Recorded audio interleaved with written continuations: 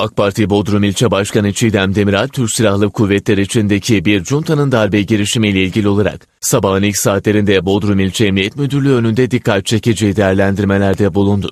Önceki geceyi önce Marmaris, daha sonra Bodrum sokaklarında geçiren Demi, Cumhurbaşkanı Recep Tayyip Erdoğan'ın talimatına uyarak bu akşam da meydanlarda olacaklarını söyledi.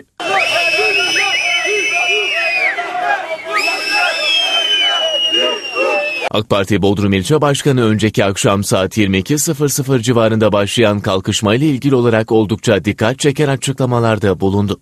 Darbe girişimi haberini alır almaz Bodrum İlçe Teşkilatı'ndan bir grupla birlikte Marmaris'te bulunan Cumhurbaşkanı Recep Tayyip Erdoğan'a kalkan olmak amacıyla bütün Muğla Teşkilatı ile birlikte Marmaris'e hareket ettiklerini söyleyen Demi, yaşananlardan dolayı çok üzgün olduğunu ifade ederek şöyle konuştu. Şu anda toparlanıyoruz. Her şey yolunda gibi gözüküyor. Umarım çok fazla zayiat olmaz. Çünkü tanklarla insanların üzerine yürüyorlar. Hoş olmayan şeyler duyuyoruz. En kısa zamanda atlatacağımızı düşünüyorum.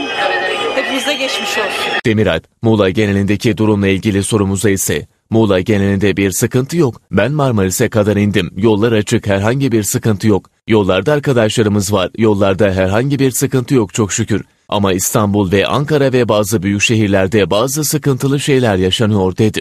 Demi, o saatlerde Ankara'dan kendisine gelen bilgiler konusunda ise şu açıklamayı yaptı. Ankara kontrol altına alınmaya çalışıyor ama halkımıza gerçekten minnettarız. Çok teşekkür ediyoruz. Olması gereken, ki burada da gördüğünüz gibi saatlerdir insanlar sokakta. İstanbul'da, Ankara'da herkes sokakta. Herkes demokrasiye, bayrağına sahip çıkıyor. Demi değerlendirmelerde bulunduğu dakikalarda Türkiye Büyük Millet Meclisi'nin bombalandığı haberleri geldi.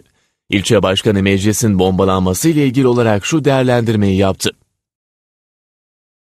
Zaten amaçları buydu, çok şükür atlatıldı diye düşünüyorum. Çok net bilgiler olmasa dahi meclisimizde can kaybı olmadığını biliyorum en azından. Bu da bir şey, bu da çok önemli.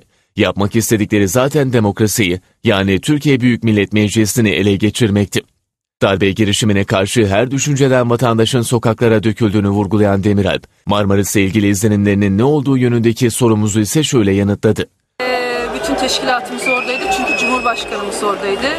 O yüzden teşkilatlarımız Cumhurbaşkanımıza destek olmak amacıyla oraya gitti. Biz de oradaydık.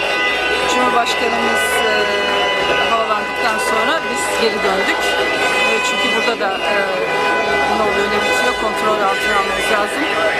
Partimiz açık. Sabaha kadar biz ayaktayız, buradayız. Milletimizle birlikteyiz.